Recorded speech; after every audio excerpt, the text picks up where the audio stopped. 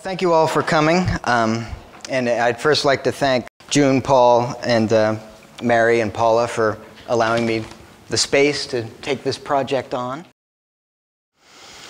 It's one of those things, you know, where I proposed it and then they called me back and they said, you know, great. And then I was like, oh. I came up with, I had like, I don't know, 10 minutes to come up with the title because it was like, we need a title. And I was like, okay, what's the title? It's one of those. Yeah, it's like I got to make the piece, now I've got to name it, everything.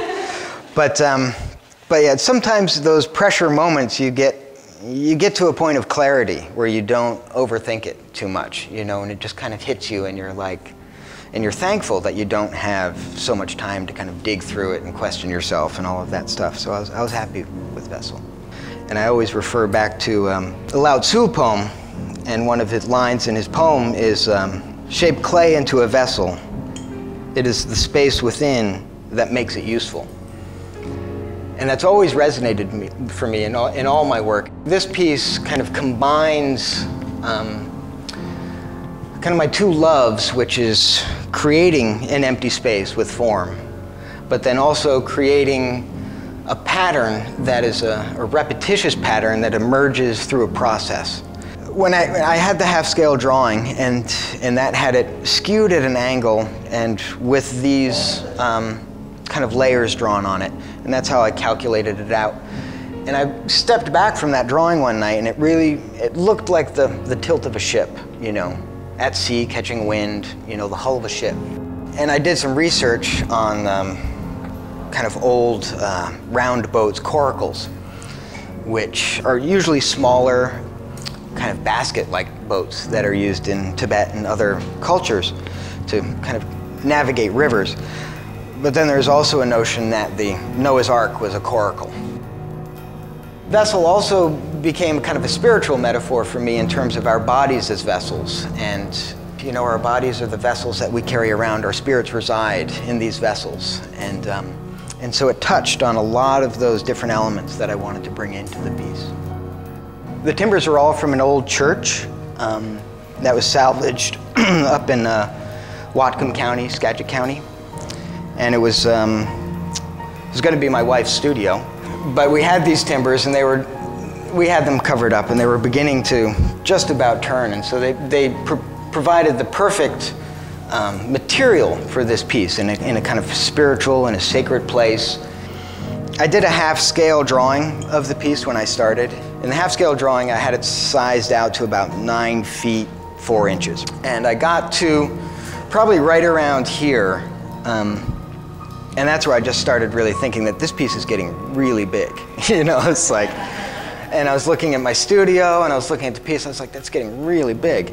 And so I scaled it back a little bit in the drawing, and then I kept building. But the piece kept getting bigger, so it ended up being 9 feet, 2 inches. And then weighing it was a real pickle. I mean, that was a problem. I ordered a hanging hoist scale, and I've got a kind of a manual forklift in my shop. Once I had it all built, I spent 2 days taking it apart by myself, piece by piece, which was a whole series of rigging and straps and weighing each section of the bowl. And so I ended up under what I estimated, which was great. So it ended up about 2,500 pounds. The windows provide a dramatic view to the inside of the bowl. And when you came into the gallery, you were more confronted with the exterior, and you didn't have a real sense of what was inside. There are little slivers and cracks where you can peer through and kind of get a hint of what's inside, but it's not obvious what that interior is. I did a 1-inch scale model of the whole gallery, and then a 1-inch scale of the bowl, and played with kind of exact proportions within the space, as well as you know, which window was going to be the best viewing point for it. And so for me, this was a way to kind of acknowledge the people who live in this neighborhood, give them something beautiful to look at without necessarily having to be threatened by entering a gallery or confronted with not knowing what to do in an art gallery. I mean, the first 10 to 15% is the hardest to get through. To kind of, you know, when you've spent a week and you're up to like there, you know, and you're like, I've got a long ways to go. But once I get kind of past that 15, get into 20%, and then kind of momentum takes over. The other issue is as I got to build it, and I built probably this far up before I had glued anything together. And, you know, because I was just in building mode. I was building and stacking, building and stacking, building and stacking. And then I realized that I've got to start attaching these pieces together. And so I took all of those pieces apart, which ended up being just a disaster because suddenly they were all over the place and they didn't fit back together exactly the way that they did the first time. So after that experience, I realized that every time I cut a piece and put it down, it's going to get glued and attached, and build it that way.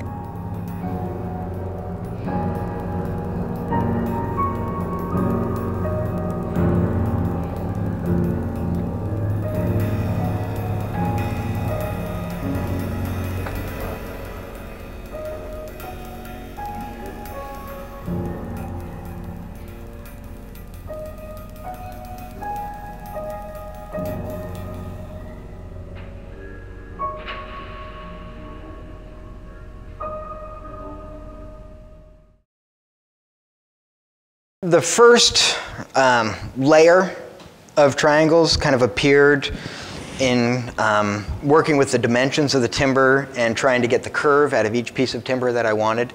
And I was cutting them all on a bandsaw.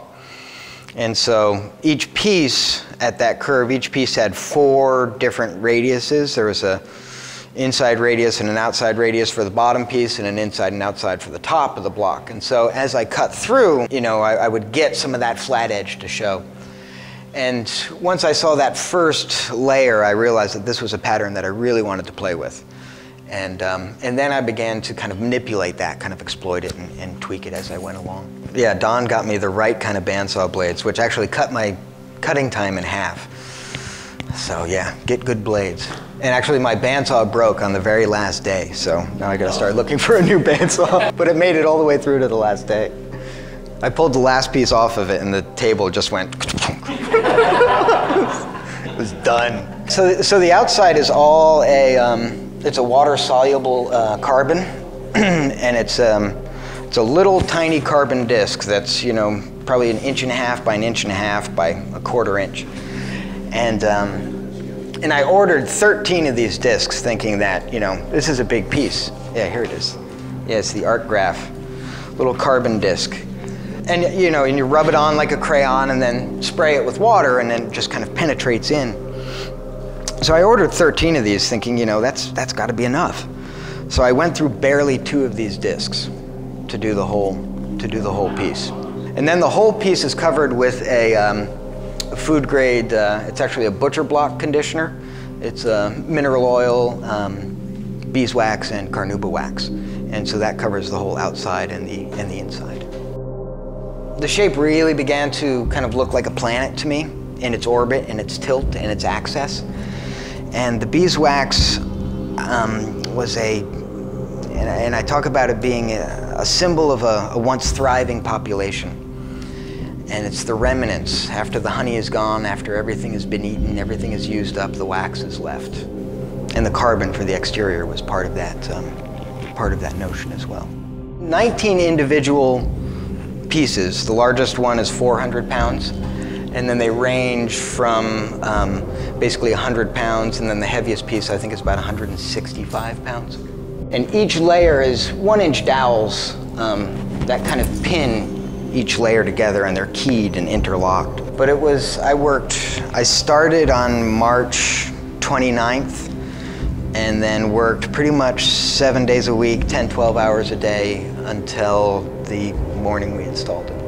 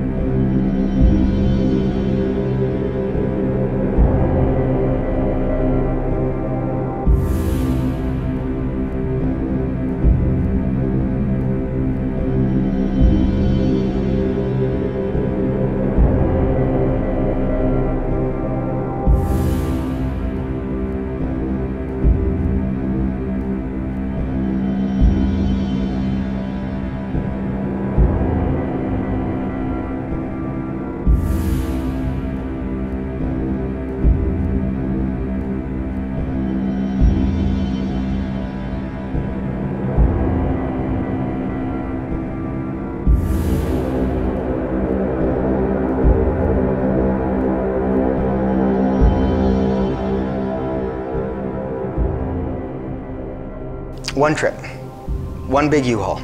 And we actually had it unloaded and set up in 3 hours. Yeah, which was, I was predicting at least a full day, if not a return the next day. But yeah, no, it was because we had so many people.